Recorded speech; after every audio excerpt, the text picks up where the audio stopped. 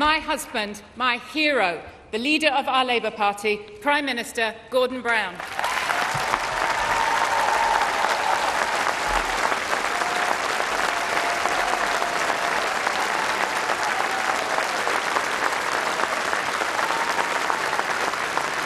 It is the fighters and believers who change the world. We've changed the world before, and we're going to change the world again.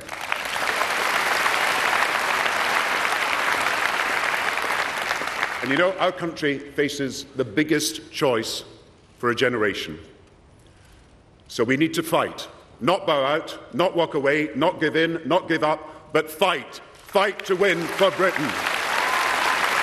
If anyone says that to fight doesn't get you anywhere, that politics can't make a difference, that all parties are the same, then look at what we have achieved together since 1997.